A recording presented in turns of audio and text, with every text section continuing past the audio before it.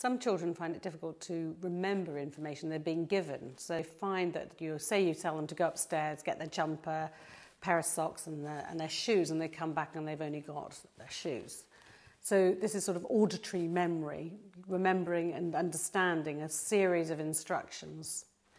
They might find it very difficult to learn things like times tables. So they hear the information, they understand the information, but they can't remember it. So you keep doing times tables over and over again. They seem to have got it and they've lost it and forgotten it again.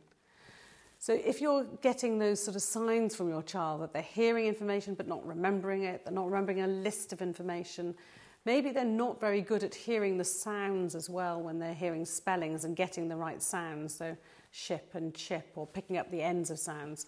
One of the things you do need to check, first of all, is your child hearing properly, and check that they haven't had glue ear or middle ear problems, or they've got a hearing problem that's remained, so that's going to be important.